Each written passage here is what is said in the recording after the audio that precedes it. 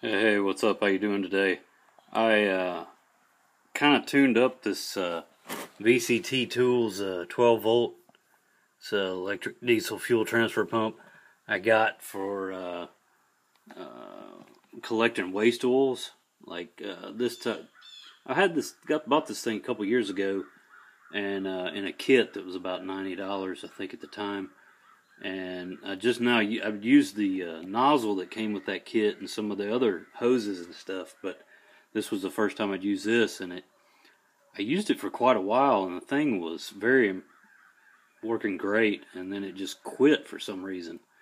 I couldn't figure out why. I didn't see any smoke. I mean, it got warm just like any electric motor would do, but there was no smoke or anything, so I took it apart and didn't see much anything wrong with it being brand new.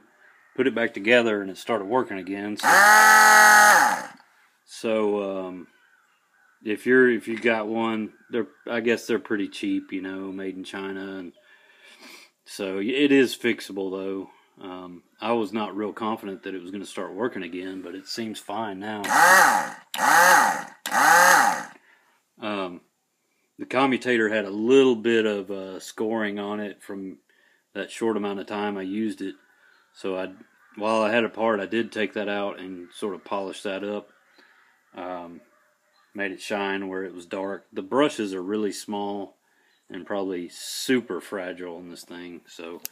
But it wasn't that hard. If you've ever fooled with electric motors before, grab you a number 2 Phillips screwdriver first, and there's 2 short screws that just hold this end cap on with the switch and electrical, and then they're not machine screws, they're just coarse screws that screw into this plastic cap.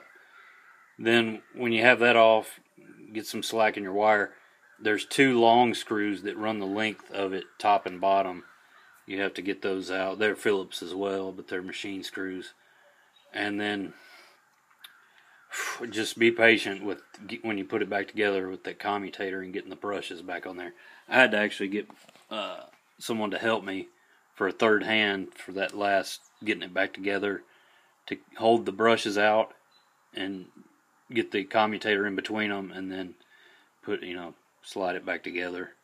So, but you might also need, there's 4 Allen head screws on it. This is a 5/32 Allen wrench that I used. I don't know what the metric equivalent is off the top of my head, but that you can use that on this end, because you'll have to line up the pump rotor on the motor rotor shaft, and yeah, that's about it. If it's leaking any, you can put some like RTV sealer of some sort in between here, and then this end seems to be pretty well made. It's got an O-ring that goes close to the diameter of this, but anyway, that's about it, I guess. So I was pleased. I was glad that it started working again. It's hooked up to an old battery, so it's not kicking real hard. You might want to use a little bit of this dielectric grease that I use on stuff. It's pretty high temperature stuff. I put a very, very light coat of it on the commutator with a toothbrush, and also some on the outer steel part of the rotor. So that might help a little bit. So anyway, that's about it on that, and so I can pick up some more waste oil sometime.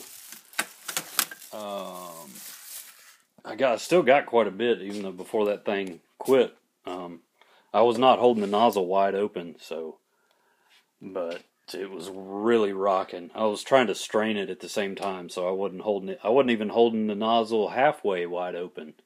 So I don't know if that put a strain on it or what, but I had it hooked up to my car battery with my car idling, so it wouldn't run my battery down. So I don't know if that had anything to do with it, but I mean, nothing really looked damaged at all, other than that one scored spot on the commutator, and that was a quick fix. Spun it on the lathe, used a tiny piece of Scotch-Brite like that on it. So, like I've done in some of my other videos where I've cleaned off motor commutators like that. So, let's see what's playing on the jukebox. I wouldn't want my videos to be too boring, so Russell the Muscle doesn't say Smarty Pants comments at the bottom like, I think I found out how to sleep. I just watch your videos.